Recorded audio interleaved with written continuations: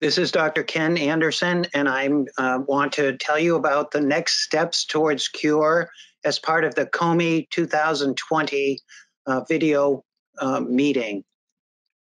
As all of you know, there have been remarkable therapeutic advances in multiple myeloma over the last 10 to 15 years with the proteasome inhibitors, bortezomib, carfilzomib, ixazomib, the immunomodulatory drugs, thalidomide, lenalidomide, pomalidomide, an HDAC inhibitor, panobinostat, monoclonal antibodies, elotuzumab, daratumumab, and most recently isatuximab, and now a nuclear transport inhibitor, selinexor. All of these agents showed promise in early preclinical studies in the laboratory and in animals. They went to clinical trials, and as of right now, there are 27 different FDA approvals of these agents used in combinations to treat myeloma. And in many patients, myeloma is a chronic illness. However, we still need urgently new therapies because approximately 30,000 new patients in the United States were diagnosed last year, and 13,000 of them unfortunately died. My thought for how we're going to achieve curative therapy in the myeloma in the future is shown on this slide. We're going to need to develop therapies that target both the tumor and the bone marrow microenvironment, and they can overcome the constitutive and evolving genomic and epigenomic heterogeneity. We need to use biologically based targeted and immune therapies in combination. These will have been validated in preclinical studies, and we'll use them to treat subsets of patients that will have been defined by profiling, and these trials will be informed by biomarkers. Ultimately, these therapies will be used early in the disease course, for example, in smoldering multiple myeloma, to avoid clinical sequelae. Both achieving minimal residual disease and restoring host anti-myeloma immunity will be required if we're going to achieve long-term disease-free survival and potential cure. I want to spend my time talking about new genomic and epigenomic targets, strategies to target the tumor microenvironment, new ideas on how to block or trigger protein degradation, and finish up with some thoughts about novel immune treatments. Firstly, when one sequences multiple myeloma, we find that it's a markedly heterogeneous disease. You can see on the left-hand side in patients at diagnosis, there's anywhere between 1 and 45,000 mutations present at diagnosis. And in fact, there are underlying mutational processes accounting for these mutations, such as APOBEC, AID, homologous recombination, and the age underlying processes for mutational driving mutation. On the right-hand side of this slide are the mutations and their frequency, and you can see that, in fact, the KRAS, NRAS mutations are most common, but we actually don't have, as in some cancers, solid tumors, or for example, in Waldenstrom's, a predominant driver mutation in our disease. Rather, we have, when we look at transcriptomic heterogeneity, we really look based on RNA sequencing, and we can find at least 11 different subgroups of multiple myeloma that have a distinct clinical outcome. And on the right-hand side of this slide, we can actually even look with single-cell RNA sequencing and show differences between the CD138 positive tumor cell and the CD138 negative bone marrow microenvironment, even within individual patients. So there's variation between patients and within patients. Now, shown on this slide here is a circus plot of the genomic abnormalities present at a patient newly diagnosed, and then when the patient relapses, and then at the second relapse of myeloma. And you can see that these genetic heterogeneity and the frequency of genetic abnormalities increases in complexity as the disease progresses. And we can look, as shown down here in the lower left, and find that sometimes patients have the same clone of cells present when they relapse. Sometimes they have a clone and a subclone present at diagnosis, which actually becomes more predominant at relapse. Sometimes, as shown here, they have a clone at diagnosis with the evolution of a new subclone at relapse. And sometimes they have a clone and subclone at diagnosis. One of the subclone goes away, but a new one appears. We and others have followed this clonal evolution over time, and we want to understand what are the common pathways or mutations that may underlie relapse. And one can show here that there are common targets and common pathways that have been implicated. So what do we do today? Well, we use targeted sequencing with patients with newly diagnosed myeloma, and we have a panel of implicated genes as shown here. And when we use the sequencing of these genes, we can show that there are translocations or copy number changes as shown here. We can show, for example, that there are chromosome 1q amplification. We can look, as shown in the lower left, at the various subgroups of multiple myeloma, and we can find copy number changes or karyotypic changes, etc.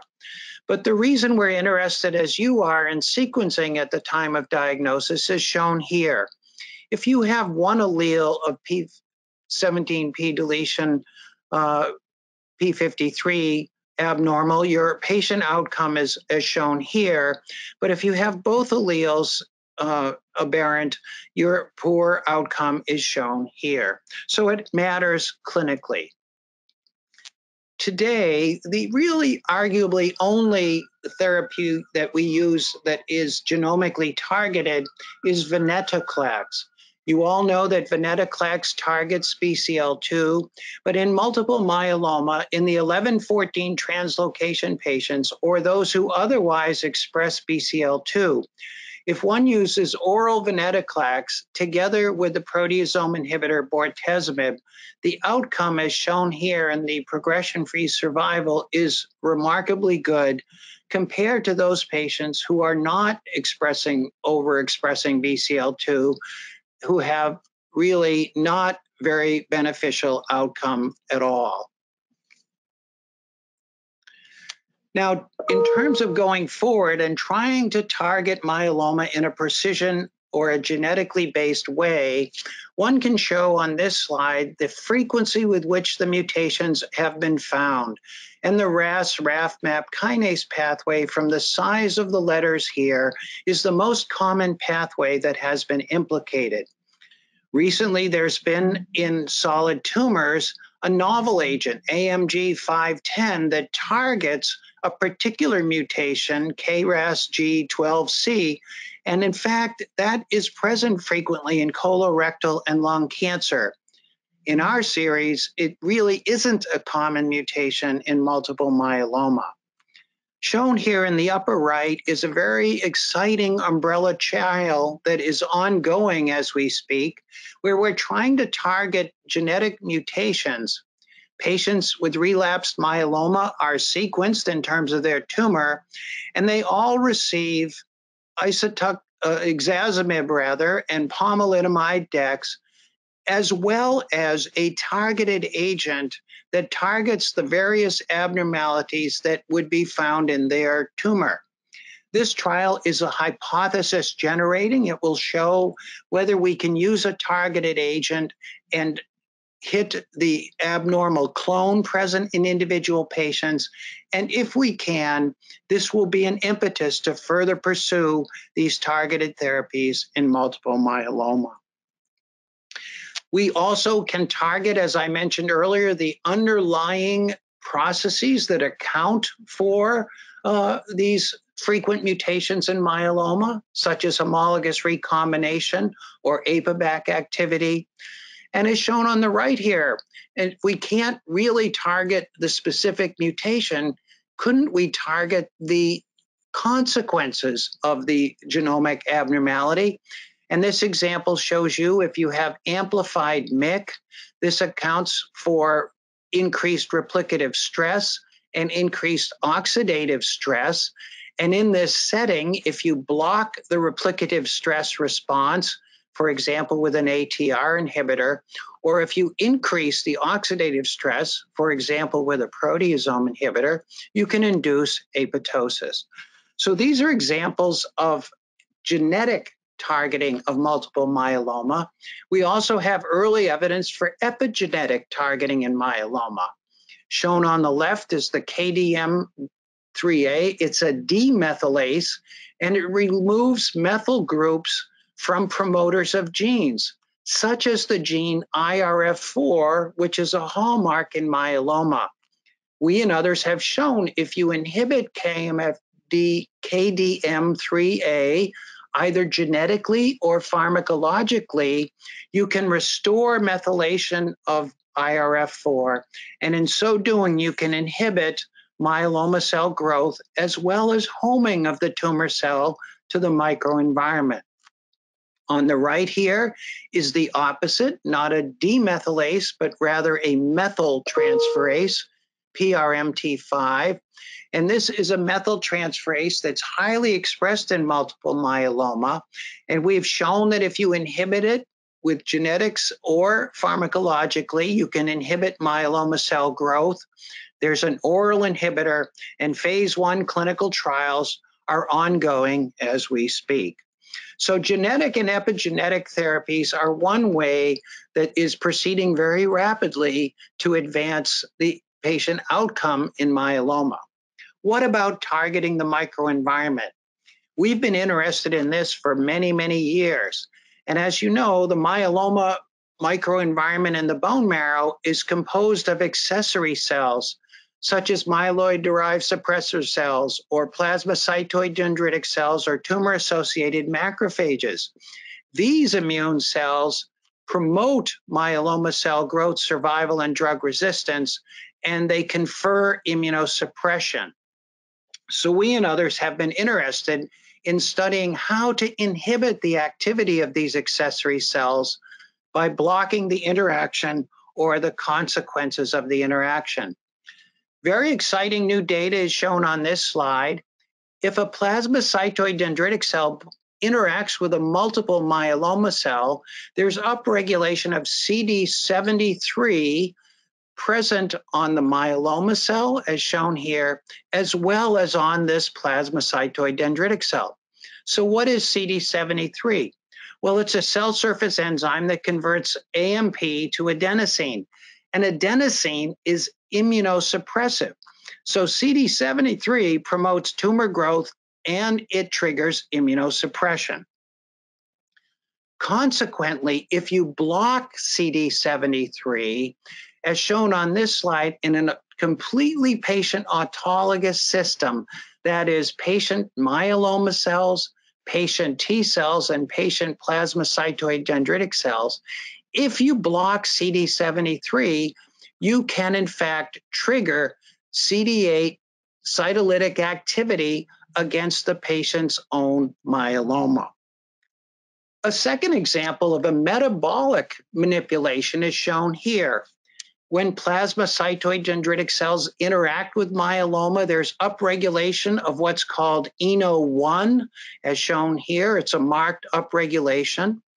And this is an enzyme that converts 2-phosphodeglycerate to phosphoenolpyruvate. And in fact, it facilitates tumor cell invasion and metastasis and aerobic glycolysis. And this is therefore a good target in cancer. So here's an example again of our autologous system where you have patient myeloma cells, patient T lymphocytes, and patient plasmacytoid dendritic cells. This time we're blocking the glycolytic enzyme ENO1. And when we block ENO1, we can get T cell mediated killing, autologous T cells killing autologous myeloma. Or if we block ENO1, we can also get natural killer cells, autologous natural killer cells killing multiple myeloma. Here's the lysis. When one inhibits ENO1, by patient NK cells of their own myeloma. That's all I wanted to mention about targeting the microenvironment. I do want to mention that we are making advances also in targeting protein degradation. You all know well that we have targeted the proteasome with bortezomib and carfilzomib and ixazomib, but you can also target the ubiquitin receptors upstream of the proteasome. These ubiquitin receptors bring the ubiquitinated protein to the proteasome for degradation. We've targeted ubiquitin receptor RPN13, which is expressed in myeloma, with a drug that's shown here. It's a specific drug because if you CRISPR-Cas9 out the target RPN13, it doesn't work. But the most important point is shown here. These are patients whose myeloma is resistant to the proteasome inhibitor bortezomib, and they're sensitive to this ubiquitin receptor inhibitor, RA190. So in other words, if you block this ubiquitin proteasome pathway upstream of the proteasome, maybe you can overcome proteasome inhibitor resistance. Excitingly, blocking this ubiquitin receptor also can trigger an immune response. It turns out this ubiquitin receptor is also on dendritic cells. And if you block this receptor on dendritic cells, you result in the maturation of dendritic cells and the stimulation or triggering of T cell and NK cell immunity. So T cells lyse autologous myeloma and NK cells lyse autologous myeloma. This ubiquitin receptor inhibitor, in other words, has direct effects on the tumor by overcoming proteasome inhibitor resistance, but also stimulates NK cell and T cell immunity. Now, the immunomodulatory drugs have taught us a lot. As you all know, thalidomide, lenalidomide, and pomalidomide bind to the ubiquitin-3 ligase cereblon complex and trigger degradation of Ikaros 1 and 3 and downstream events. In immune cells, T cells and NK cells, these IMiDs do the same thing, but they downregulate or degrade Ikaros and Allios, and in this example, allow IL-2 transcription and secretion to occur, thereby upregulating the T cell and NK cell immune response. As we're sitting here, there are the new cell mods that are 20 to 30-fold more potent in terms of cereblon binding affinity, and they can achieve responses in 30% of patients whose myeloma is resistant to pomalidomide. Recent developments allow us to understand resistance to the IMiDs. And one way to mediate resistance is, in fact, by downregulating cereblon. So we did a CRISPR-Cas9 screen, and we showed that the signalosomes regulate cereblon levels in myeloma cells. And in fact, the sensitivity to the IMiDs goes down as the signalosomes are knocked out. So we can now and have ongoing efforts to restore signalosome levels in myeloma, thereby restoring cereblon and IMiD sensitivity. In the microenvironment, we've shown that certain factors like TNF and interleukin-6 confer resistance to the IMiDs, again, by a CRISPR-Cas9 screen. And shown in this cartoon, TNF and IL-6 are downregulating TRAF. And with downregulation of TRAF2, you get activation of ERK1/2 signaling. So in this example, perhaps what we could do is target ERK1/2 signaling and restore IMiD sensitivity that's conferred in the bone marrow microenvironment by TNF or IL-6. We've also been educated or informed by the IMiDs to look for new targets. I've mentioned already that the IMiDs such as pomalidomide bind to cereblon, as shown here, and degrade Ikaros. But we've shown recently that pomalidomide and other IMiDs bind another substrate in myeloma cells called p53-related kinase. and it's an independent pathway. So this has spurred efforts to target p53-related kinase for novel therapeutics, or maybe to add agents that target p53-related kinase along with the IMiDs to restore sensitivity. And very recent data has decided and informed new substrates or targets of the IMiDs in the microenvironment. So this time, the IMiDs actually activate something called ZAP70 that's present in T cells and natural killer cells. So the IMiDs, as I've mentioned, can bind to cereblon and trigger immune activity, but we've recently shown that the IMiDs directly bind ZAP70, leading again to increase in this slide in granzyme B and NK cell mediated killing. So the IMiDs as a class of drugs have not only been remarkably effective therapeutically, but they're now telling us about new targets whereby they can mediate their anti-tumor activity and providing new ways to manipulate these mechanisms, both in the tumor and in the microenvironment. Finally, in terms of tumor degradation, as shown in this cartoon, the immunomodulatory drugs, as I've mentioned, bind to cereblon, the ubiquitin-3 ligase complex.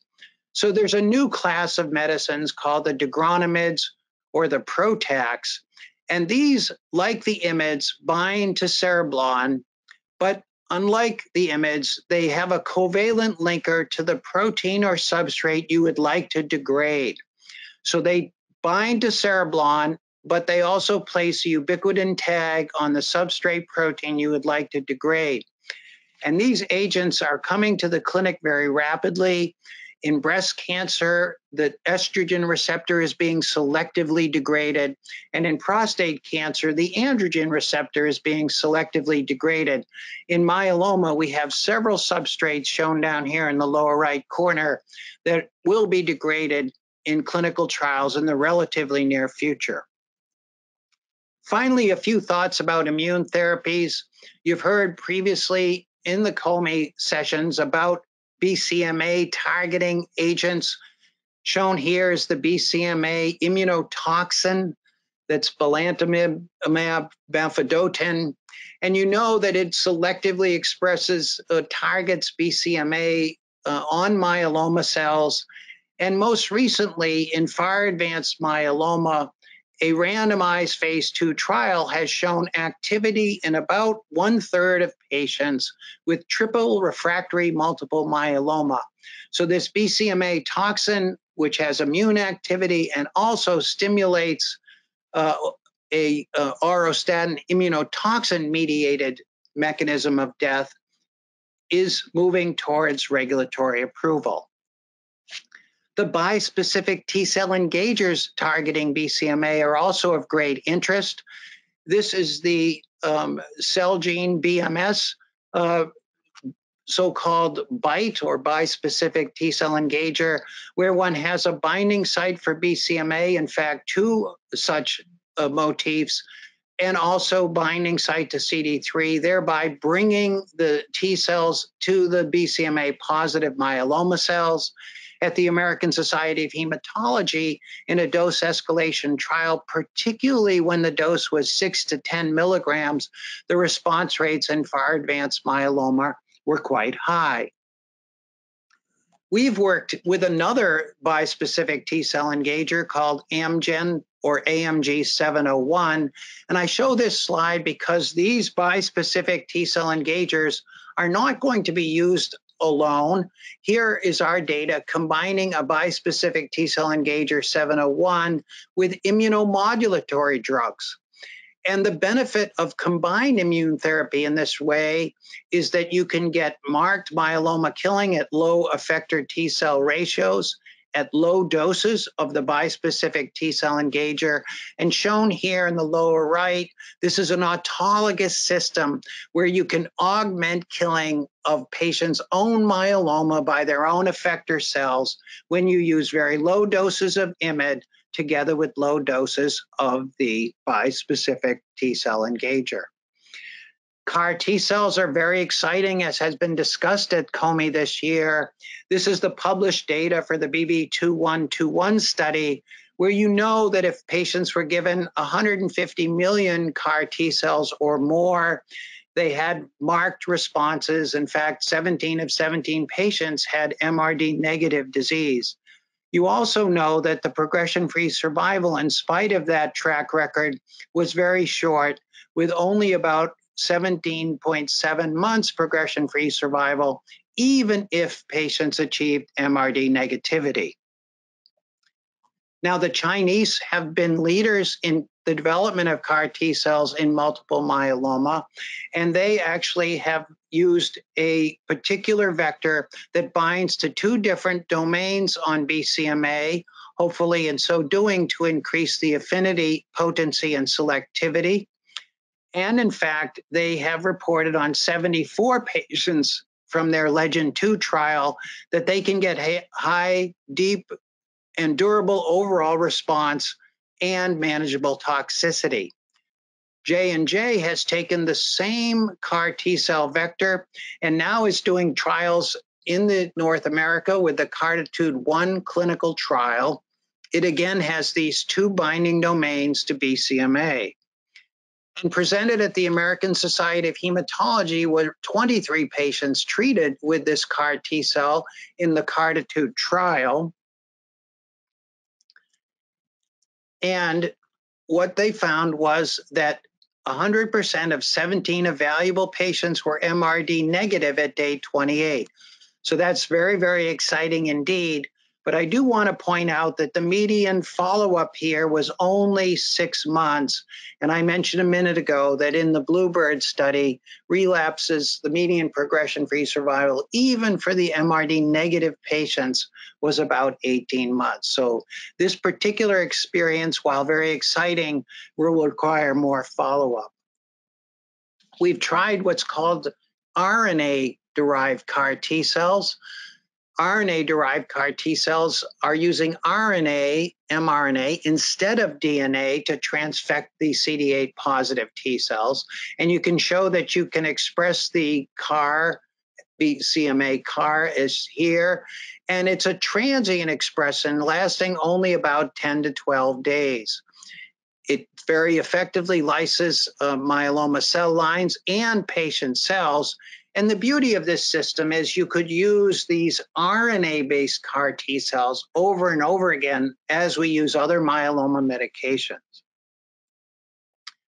Very excitingly, we have what's called the BAT CAR T cell concept.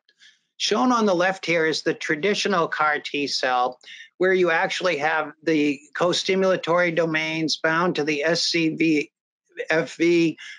BCMA binding domain that binds to the BCMA on the tumor cell. Here is the BAT CAR on the right-hand side, where you have the same construct, but this time the tumor targeting antibody is labeled with a molecule. Show you, for example, fluorescein. So you could use a monoclonal antibody with fluorescein on it that we already have antibodies such as daratumumab or elotuzumab. And in fact, this CAR would only be activated when, in fact, the CAR bearing an antibody to fluorescein reacted with fluorescein on the tumor cell. Now, what is the advantage of this? Well, you could titrate the BAT CAR T cells in order to get a very appropriate therapeutic window. It actually could be used in terms of multiplexability. What I mean by that is you could have multiple different antibodies, daratumumab, elotuzumab, or others, with fluorescein on their surface, and then come along with your BAT CAR and target multiple antigens at once. And such redundancy might prevent antigen escape and related resistance. Finally, we're excited about what's called peptide-stimulated adoptive immunotherapy. We've actually produced a BCMA peptide, which is very immunogenic. And here's the proof of principle in HLA-2 positive donors or patients that repeated exposure to this BCMA peptide can induce memory cytolytic T cells in these 2 normal donors against BCMA positive myeloma. So the protocol is to vaccinate patients with multiple myeloma to induce these cytolytic memory T cells targeting BCMA, to harvest the cells and expand them just as you would CAR T cells, and reinfuse them as adoptive immunotherapy. The beauty of this experiment is that you could then vaccinate these patients later on to maintain these autologous memory BCMA-directed T cells and prolong response. And finally, what about combination therapies? Well, this one is an example of combination immune treatments involving the vaccine and this time BCMA bites. So, with regular bites, you actually have the bite that binds to BCMA on myeloma and attracts the CD3 positive T cells. On the right-hand side, if you vaccinated the patient first, you could get high levels of memory T cells, as shown here. And then you could use the bite to bring these memory immune cells to the BCMA positive myeloma cells and hopefully thereby improve efficacy. So what I've tried to do, albeit quickly, is to tell you that we've made a lot of progress together, but the best is yet to come. I think we're going to get some therapies in the future that target the tumor and the microenvironment. They will be able to overcome the genetic and evolving heterogeneity.